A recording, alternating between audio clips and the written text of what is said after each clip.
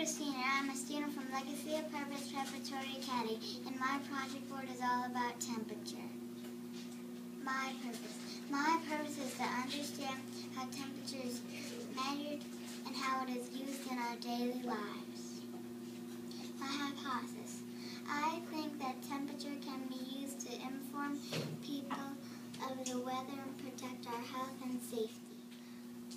This is a picture of a sick person, and this is a picture of a healthy person. The sick person has 109.7 degrees Fahrenheit.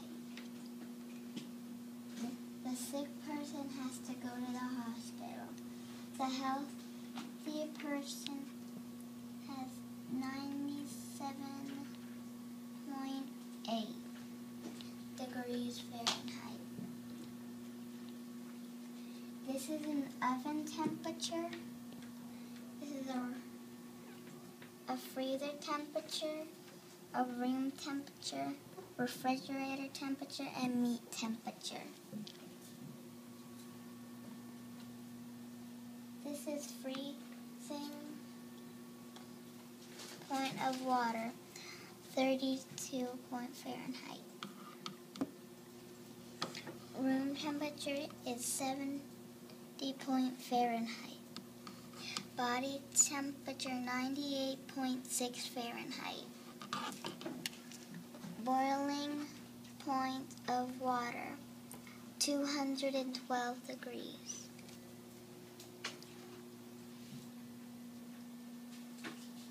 Relationship to math.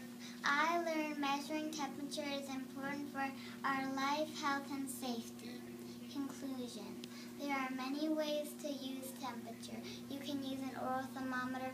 If you are sick, a thermostat is used to regulate the temperature in a room, and a temperature dial is used to regulate the heat in an oven and refrigerator.